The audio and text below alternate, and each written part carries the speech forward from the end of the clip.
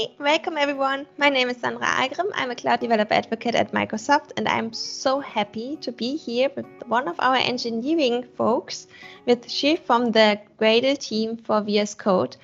And yes, can you maybe introduce yourself? Yeah. Hello everyone, I'm Shi from VS Code Java team, and today I'm very happy to share the content of Gradle experience in VS Code to all of you. Wonderful. So if I want to start with Gradle in my VS Code, what do I need to have installed? Yeah, to get the full support for Gradle in VS Code, and you need to install two extensions. Now, the first one is the extension pack for Java. Now, this extension pack includes some useful extensions, such as language support for Java, debug for Java, and test runner for Java. And the second one is Gradle for Java extension. Now, it provides some specific Gradle supports in VS Code. Okay, and which specific Gradle support do I get? How can I use it? Yeah, you need to open a Gradle project first. Now here I use the sample Gradle project. It's the Spring Boot Web Applications project, and you can also easily get this project via the Gradle official page. And after you have installed the Gradle extension, and you will see a Gradle icon in the activity bar. And let's try it.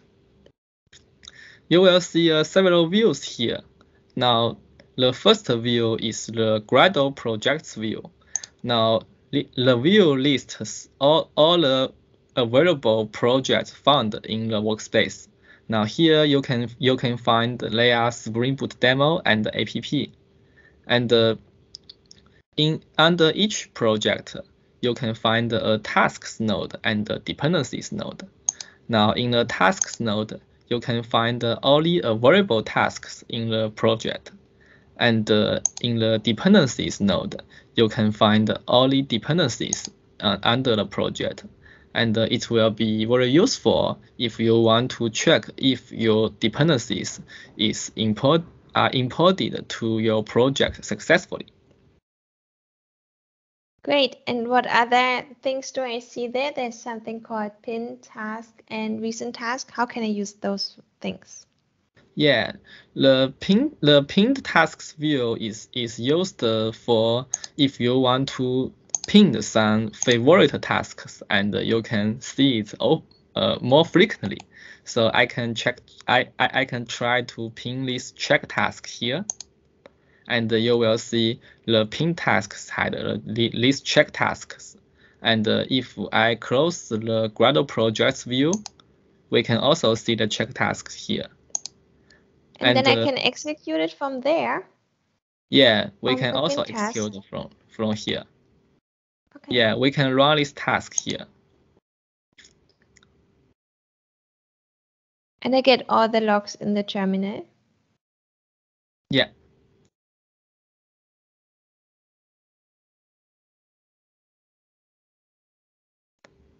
Maybe it may need several seconds because my computer is sharing through Teams. Oh, you can see the task is successfully. Now. And if something is not correct, can I also debug using Gradle here? Yeah, sure. And but before debugging, we should declare some configurations here. Now it's named Gradle.JavaDebug, and you can see here I have declared the test task under the app projects. Now it's here. Now you can see currently the test task has an extra debug button here. And let me check the breakpoint is here, and let's start debugging. And the debugging process will collaborate with Java Debugger extension, and it will help you to debug the Gradle tasks. So just wait a minute. Okay, you will see the breakpoint is heated, and the variables view can show the variables in the test class. And we can continue and finish this debugging. And for the recent tasks view, and you can see the recently run task here, and you remember the check tasks and the test task. They are all here. And for the Gradle daemons view, it will help you to manage your Gradle daemons. And you can easily stop a daemon, or you can choose to stop all the daemons here. Now let's all the Gradle Explorer features. When would I stop all my Gradle daemons? So have you ever done this? Not yet. Okay, so maybe that's just if they explode, you're able to do it. Okay, so that's nice. But with Gradle, I usually have this build.gradle file, right, where I specify all my dependencies and where this Gradle Projects Explorer will actually look into to get my defined steps and phases in my Gradle process. How can I configure my build.gradle file? Do I also get support with this new Gradle extension? Yeah, that's a good question. Let's come back to the editor. Okay, you see I have opened the build.gradle file. And overall, we provide the syntax highlighting for the Gradle file. You can see the properties such as version and group will be in blue, and the method calls such as Java and the repositories will be in yellow, and it will help you distinguish different parts of the Gradle file. And besides, we have the outline view for you.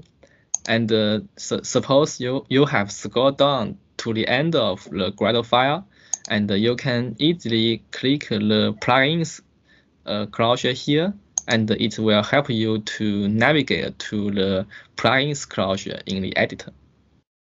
Oh, that's impressive, especially if my build.gradle file just gets bigger and bigger, so it's probably so much easier to then find where I want to go to. And do I also get other help, such as syntax highlighting, or not just syntax highlighting, but also auto-completion? Yeah. Suppose I have to declare some dependencies, such as a test dependency is JUnit. Let's begin to declare this dependency. Test implementation. Okay, now you can see the test implementation is listed here. Now we can choose this. And suppose we want to declare a JUnit dependency, and press on colon. And currently, our extension will help you to search in the Maven Central and find all the available dependencies in JUnit group ID. And we choose the first one. The dependency with artifact ID is also JUnit. And we press colon again.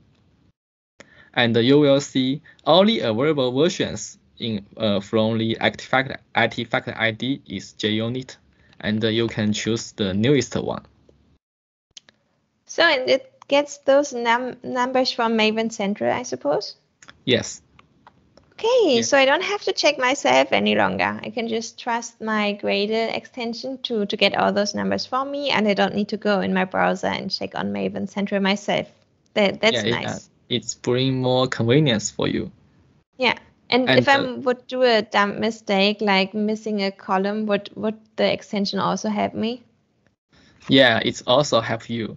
So suppose here I can manually make a mistake, so such as this. And we can see in the problems view, the extension reports an error, and this error report will help you fix this bug.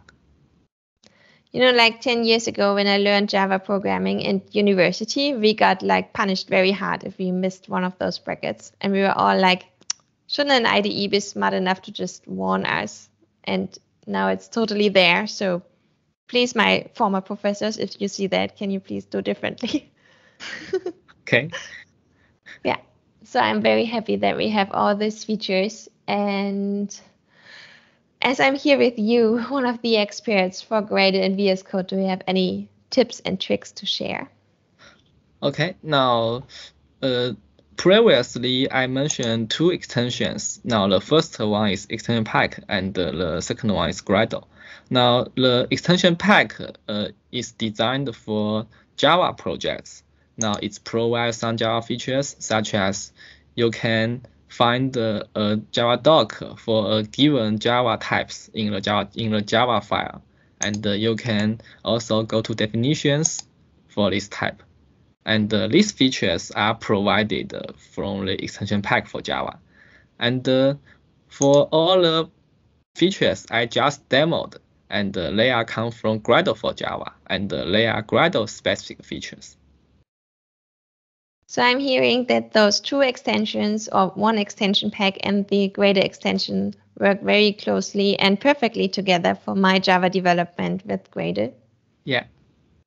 Oh, that's nice. And if I want to contribute, so let's say I find any issues in the Gradle extension, or I miss a feature I totally need, can I just ping you, or what, do you have a proper process here? Yeah, as we know, our extension are open source project, and you can find in our extension homepage, and our repository is here, and you can go to the repository and file an issue there, and I think we can discuss the issues there. That's neat. So if I find an issue and I know a solution, I could also do a pull request to solve the issue, or to help you solving the issue. Yeah. Each pull request are welcome. That's very cool. I really love the community process here because it really helps us all also to be just so much faster. You know, the smartest and fastest one then will always win, right? Yeah. Wonderful. Thank you so much, G. It was so great to be here with you. I just learned that I don't need to go to Maven Central to get the version numbers of my dependencies. So I can just use the tooling here, as well as it has perfect support for me for auto-completion, as well as some, at least all the dumbest errors it will find for me as well. So if I have some syntax errors, I will also get wonderful help here, and that it works perfectly together with the Java extension package, so I can leverage from the testing, debugging, Java language features provided by Red Hat. That's just amazing. Thank you so much. It's so great to see how VS Code for Java developers is evolving, especially during the past months, don't you think? Yeah, thank you, Sandra. Thanks. Have a great day. Have a good day. Bye-bye. Bye.